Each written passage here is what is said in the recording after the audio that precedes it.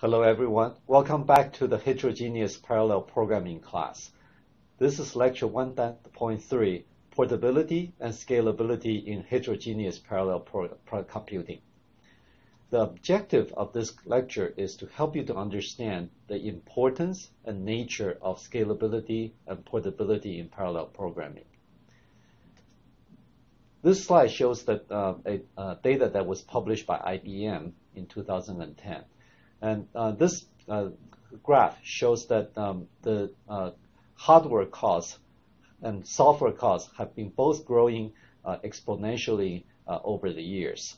And this is a log plot, so a linear curve in this plot is an exponential curve. And the software cost is measured by lines per chip, and it has been growing by 2 times every 10 months. And the hardware cost is measured by gates per chip, and this is has been increasing by 2 times every 18 months. Therefore, the software cost has been growing much faster than the hardware cost. So even though the software cost started to be lower than hardware, but at this point, after 2010, the software cost has essentially exceeded the hardware cost. And it has been growing faster. So the software cost is going to be much more than hardware cost in the years to come. So in the future, all the systems need to be able to minimize software development cost or redevelopment cost. And this leads to the consideration of scalability and portability. The first aspect of software cost control is scalability.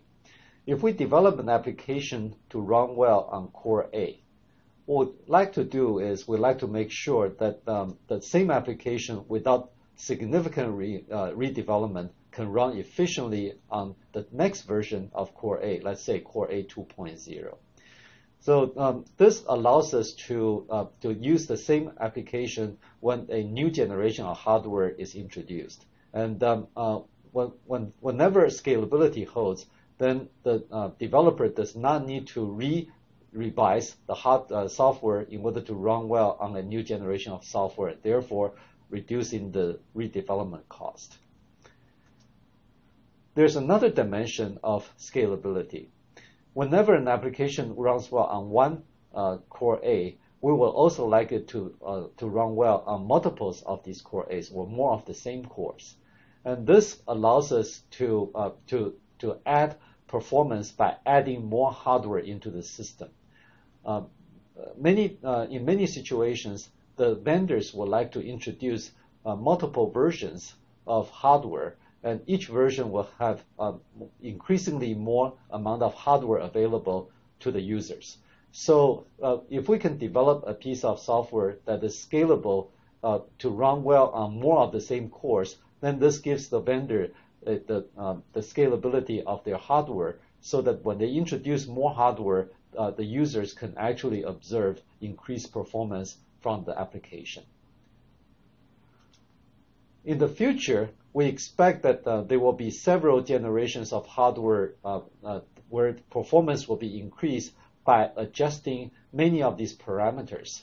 For example, the number of compute units or the number of cores, and the number of threads, the increasing vector length, the increased pipeline depth, and increased DRAM burst size, increased number of DRAM channels, and increasing data movement latency. All these hardware parameters can significantly affect the performance of the application, and oftentimes applications need to be able to be tuned to some settings of these parameters.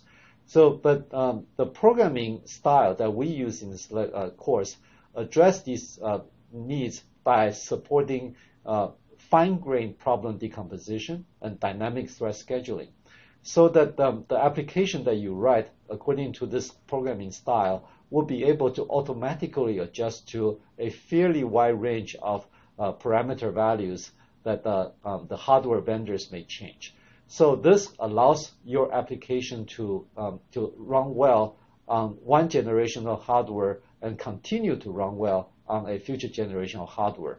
And also, if your application runs well on one of the cores, you can expect the application to also run well on more of the same cores. The second dimension of software cost control is portability.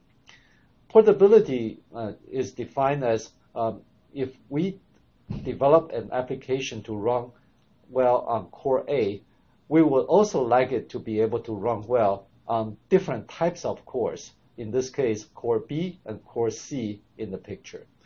So oftentimes, the application developed for core A may be initially running on one vendor product. And but if the application is portable, then the users can expect to run the same application on different hardware types, oftentimes from different hardware vendors, to also run well. So this can also decrease the software cost because the developer will not need to redevelop or revise the application so that the application can run well on other types of vendor systems. And a lot of times we will see different design styles from different vendors. For GPUs, oftentimes we will see very significant design styles as illustrated in this picture.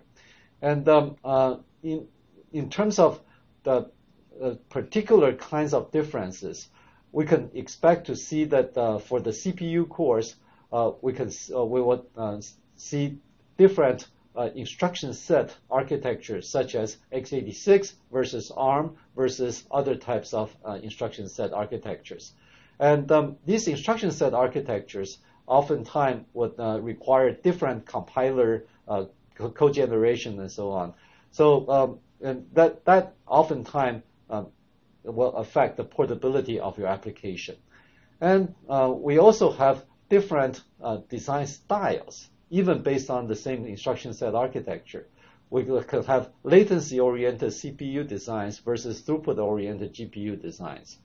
And so when we develop a piece of code, can we expect it to run well on a latency-oriented CPU if it runs well on a throughput-oriented GPU? And the third kind of dimension of portability often comes with different styles of parallelism in the processor core. There's a design style called VRW, and there's a design style of SIMD, and there's a design style of multi-threading. So we're going to actually touch quite a bit of that this level of differences for hardware. And then it also will come to how we organize DRAMs in the system, whether it's a shared memory model or distributed memory model. So all these dimensions will affect the portability of your application.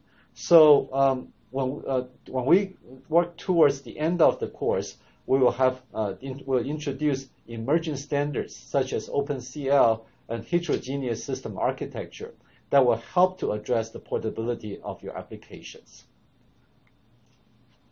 So at this point, we have completed all the high-level introduction and context information lectures. So starting from next lecture, we're going to be introducing the CUDA programming interface and begin to help you to develop your lab application assignments. So for those of you who would like to learn more about the topic and the context information, I would like to encourage you to read Chapter 1 of the textbook. Thank you.